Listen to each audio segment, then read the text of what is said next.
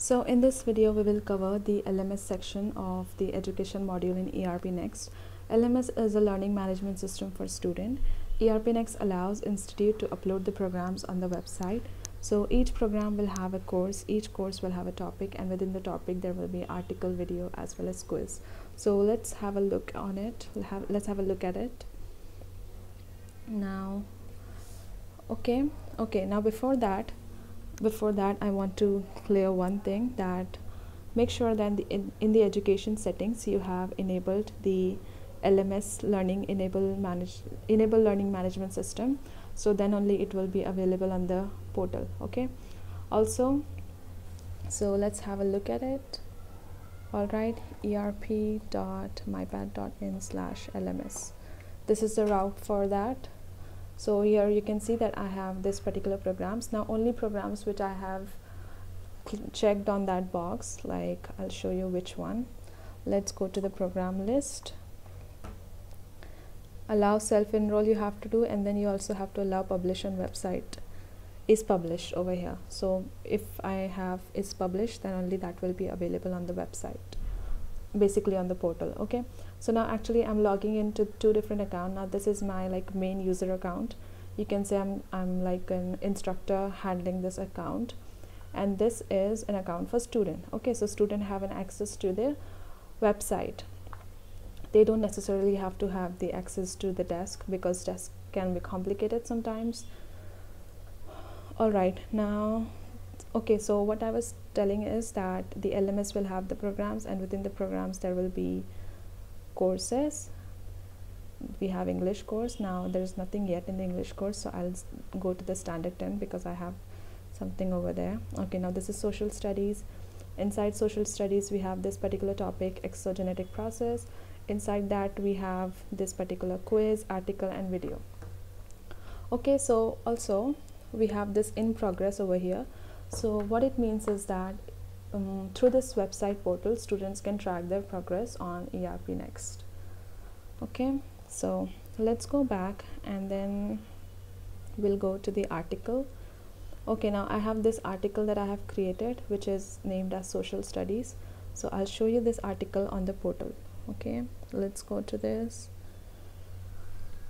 Okay, let's go to this article. Alright, now this is like published on the website over here, so students can read this, and then I'll click on next. So this is the video over here for the exogenetic process. Okay, so basically you can add, like, let's listen to this. Okay,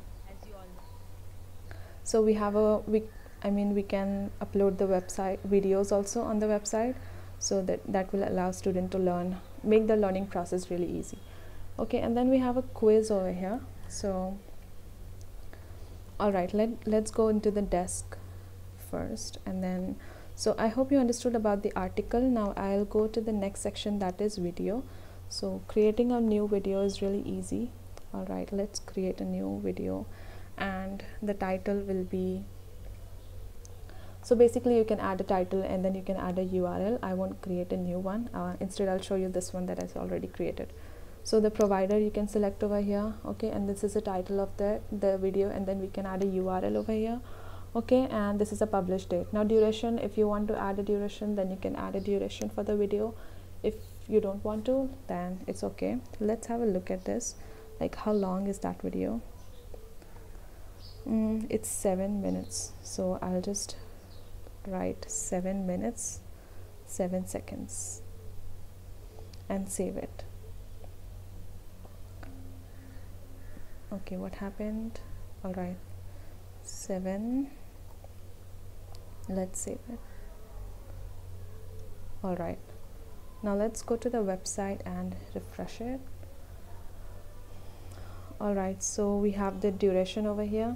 Okay, let's go back. So this was about the video. All right, now next is,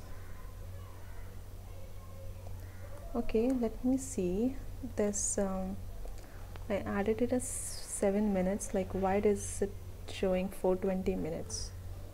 Okay, let me go to that video again. I have added 7 minutes, then why 7 seconds? Save it, refresh it. Okay, I think there's some internal error for this, so that needs to be resolved. Once it is resolved, I'll make a video on this part again. So let's go back. Okay, now we have a quiz section. So quiz section is also really easy. For each quiz we can have multiple questions. Okay, now like you can add questions from over here. And alright, let's go into the already created question and have a look at it. So this is the question that I have created, that is what is the main type of chemical weathering, and then you get to add the options for it. Okay, and then we have the type for it, like there can be a single correct answer or there can be a multiple. So let's say if I'm correcting this also and I'm going to save it, then what it means is that there are multiple correct answer. Okay, so right now there is no multiple correct answer. So let's save it. Okay, so I hope you understood about the quiz part also. I mean, this way you can add more questions into this question link over here. Alright, let's go to the quiz now, and this is the passing score, and then how many like attempts are allowed. Let's say if there are 2 attempts allowed. Okay, so if somebody is not clearing first attempt, they get to attend the second attempt also. And then we have the grading basis, which is on the latest, which is based on the latest attempt. So I'll go into that quiz now.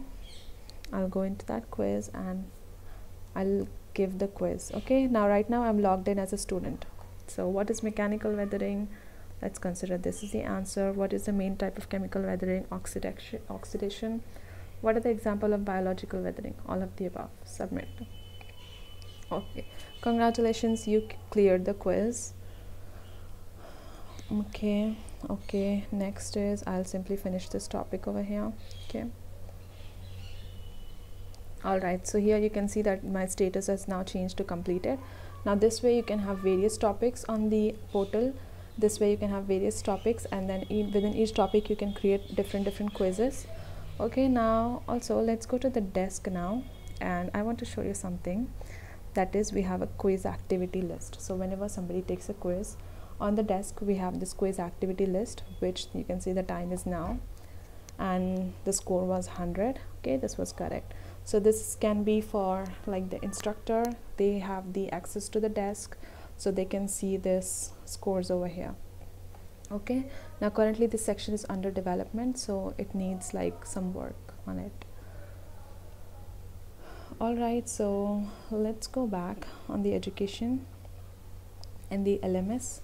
So I hope you understood this, like learning management system, about the portal and everything, how you can add all this courses as well as programs onto the website. Okay, also that error that was coming for the time, I think that is some backend issue that will be fixed later.